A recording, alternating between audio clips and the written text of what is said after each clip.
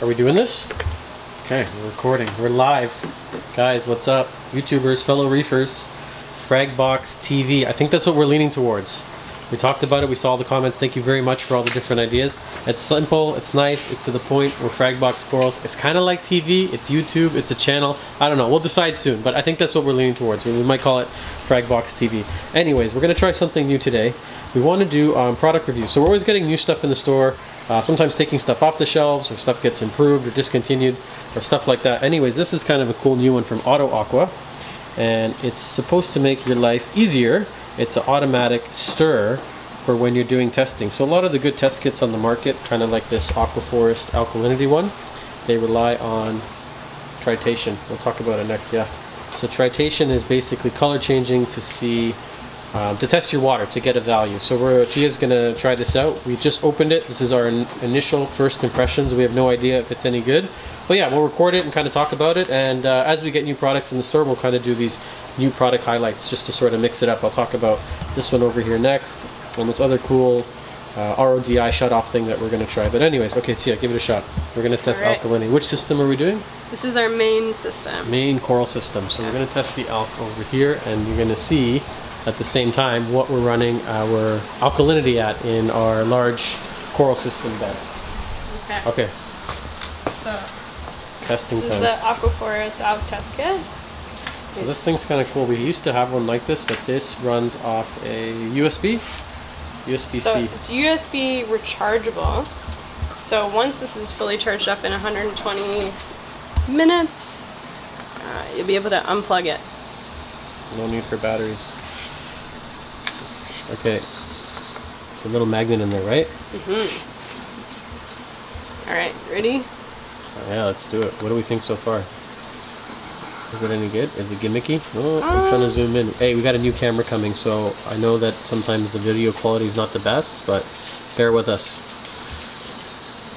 Alkalinity, very important for saltwater tanks. If you don't know what it's at, go out and get a test kit. That's kind of cool. It's spinning quick, huh? Yeah, it's great. Yeah. Is it easier than doing it by hand? Way easier. Worth 30 bucks? Worth 30 bucks. Worth 30 bucks. Be nice if it came with some extra little magnets. Yeah, this is gonna get lost 100%. It almost got lost like 4 times. Okay, so when do you stop? Because I would keep going. I would go another drop. Yeah, I keep going until it's a bright pink. No, like that. I would stop. That's it. That's it. Yeah, that's it. Yeah. All right. There she rolls. rolls. Mixed, yeah. Easy. Super easy. Yeah, I think it's worth it. That's cool. So what's our LCAT? Let's see here. This is our preferred 7.6. 7.6. So that's what we're shooting for here in the store. That's kind of our lucky number. 7.7 is what we want to keep it at. I really like this test kit from Aquaforest. It's very easy to use, and it's cool because inside each batch you get this little reference solution, like ICP tested water, so you can essentially test the test kit. Let's open it. Actually, is it in here? On this vial, they guarantee that the alk in this little bottle is 7.3. So you can go ahead and use your test kit and test this to make sure you're getting 7.3. So you get to see that you're testing correctly and that your test kit's off. Sometimes test kits are off. They're not 100% perfect. I've had test kits go bad or just bum test kits. So I really like this brand just because it's very easy to use, especially with this new little toy. So yeah, do we like it? So far so good. So far so good. Okay, so maybe we can do an update on it. Who knows if it's reliable long term, but it's a pretty cool way to test. It's hard sometimes, right, Diggs? Diggs, do you like it? Yeah, Diggs likes it. Okay, other new product highlight. What is this? Ammonium chloride. Why do we need this?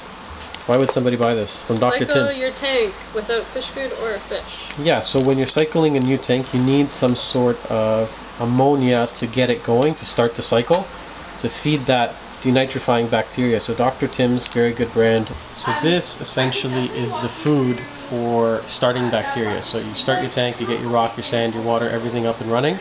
You're going to want to add denitrifying bacteria. So Dr. Tim's bacteria is quite good. It's called One and Only. There's a bunch of them out there. And then this essentially is the food source for that bacteria. So if you already have a tank cycle, this is a pointless product for you. You're never going to use it. This is just for people that are watching that are maybe starting a new tank, something new that we offer. So yeah, that's basically it. And then one more cool thing we got in. I haven't tried it yet, but this is kind of cool. Oh, sorry, upside down. Oh crap.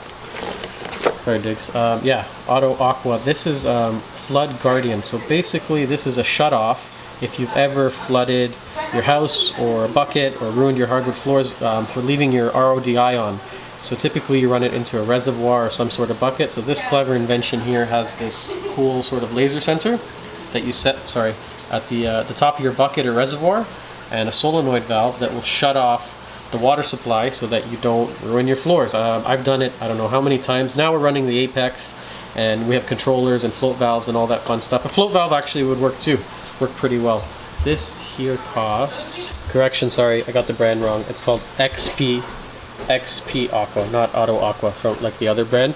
But yeah, this thing can save your hardwood floor, save your house, save you some headaches. It runs about 90 bucks. It's a little bit expensive, but if you've ever flooded your place by leaving the RO on, or if you're forgetful like me, forget to set timers, you're a little bit deaf, it's definitely worth the 90 bucks. It's going to shut off the water. It's going to save you a lot of headache. I can't tell you how many times I've done it, how many times customers have told us they've done it. Yeah, new product, 90 bucks. That's our showcase for today.